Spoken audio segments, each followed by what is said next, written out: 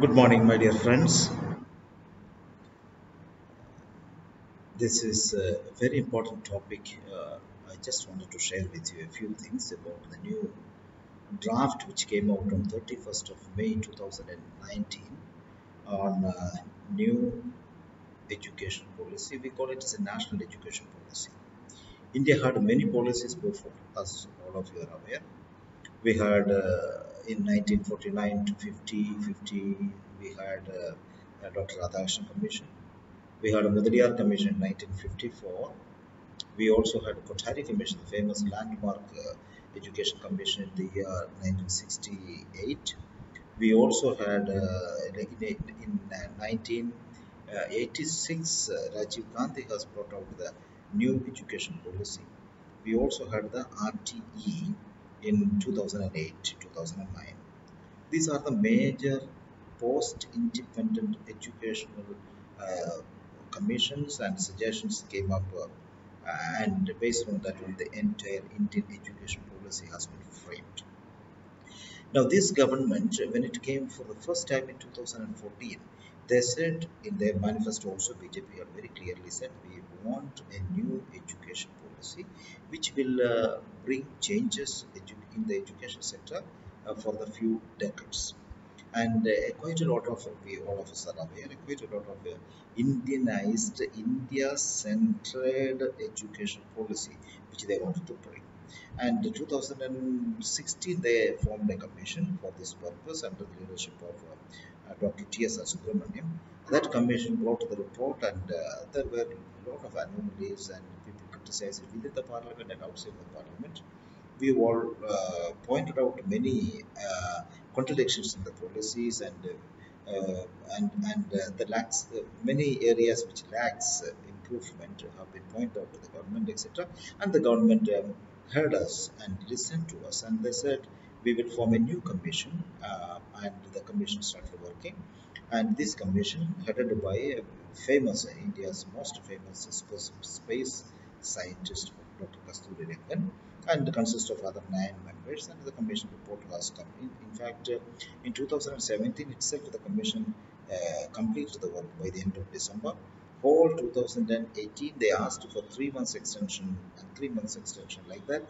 Just before the election, the government could not declare, and they waited after the election. And immediately after the election, in on May 31st, when they took over for the second time, within a week of their second term, immediately they declared the new education policy draft.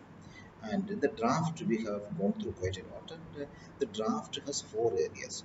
One is about the school education, second about higher education, third about the other areas like technical and skill education, etc. And fourth, about the reforms which we need looking forward to. So many things have come, quite a lot, an extensive, comprehensive report it is. And when you ask me about the what are the things which we can point out, there are a lot of goodness. A thorough study, the vision is quite okay, but then one word I feel is it is missing is the global view, global perspective, and global education, global citizenship, etc. is missing. It's only talking about India-centered education. I think they will explain to us what they mean. And we also have tremendous changes brought to the structure of the schools. No? You know, I'm sure that you know that we had the Botanic Commission suggested 10 plus 2 plus 3 plus 2. That was the structure all over India before. But now this commission says we need to change that one to 5 plus 3 plus 3 plus 4. There are they must have studied thoroughly, and they thought of this structure of change. It also says examination sector. There is a lot of reforms they have introduced, suggested, and one of them is student centered. That's it. Students will decide when do they want to ready. If they are ready, they will write the exam, or they can postpone the exam and continue. According to the students' decision, the examination will be conducted. Three language policy, which was contentious, and that the Tamil Nadu came, the entire Tamil Nadu and many parts of the southern states as well as non-Hindi speaking people have raised with this issue, and the government immediately kind of pacified the people and they made a kind of amendment and a change. Then we have higher education sector. There are so much of changes. Sorry, in the school education sector, another important thing is that RTE has been modified. So far, it was up to the age of 14. Now it has gone up to the age of 18, and we have midday meal has been extended. Not only midday meal, now we need to we will have a breakfast also for the children in the schools. So that's a good thing. And then another very important suggestion that they have said is this preschooling will be part of the schooling system. Earlier it was preschooling. Schooling was considered as child and well, women welfare ministry that was looking after the early childhood period. Now, this early childhood will also be added up to the school education system. We have school complexes, which is we need to study exactly the suggestions. We also have in the commission report. It's a change for the schools. The public school, no private schools can say public school. Public schools will be for the only for the governmental schools. The commission also says, sorry, commission also says the change of the name for the ministry, which the MHRD ministry will be changed into Ministry of Education. And another important thing they are saying is to the aim of the national education policy. When they talk about it, it's very interesting to see the aim.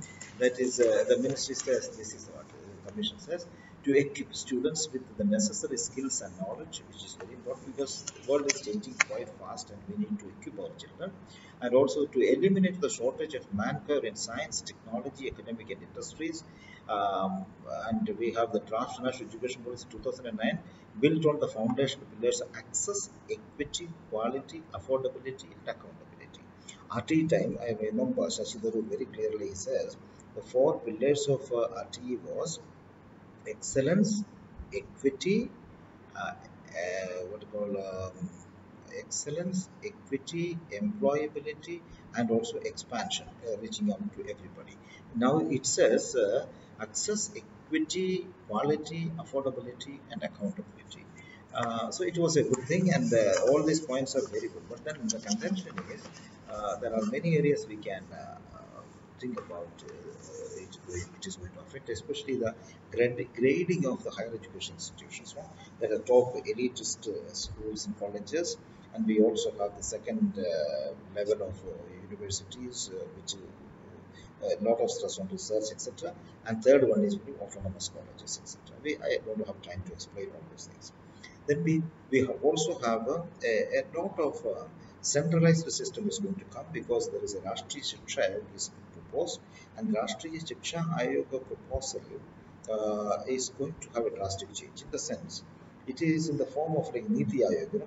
Prime Minister will be the chairman, and deputy chairman will be the education minister, and a few chief ministers will be part of it, of the states, as well as a few eminent educationalists will be part of this commission. But then, given the situation, and we know the bureaucracy, how it functions, etc., once the Prime Minister is the head of the Education Commission, Rashtriya Ayog, Shiksha Ayog, that means definitely the PMO will be the center of power.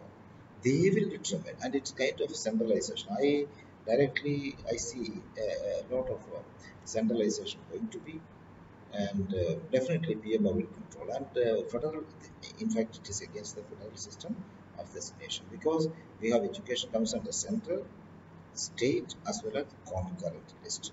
Now, when everything is centralized and Prime Minister is the commission chairman, sorry, the Rashtriya Shiksha Ayog chairman, that means that federal system, I doubt, I feel that there is some kind of federal system is going to be undermined. And I had serious apprehensions about the constitutional provisions also, because this commission does not talk about two important things. One is Article 30 for us, minority rights, not at all talking about the minority. The word minority is not used there.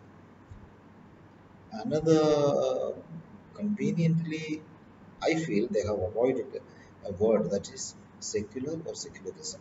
They never talked about secularism. 484 page I just read And I wanted to see is there anything to do. They're talking about constitutional values, they're talking about Indian constitution, etc.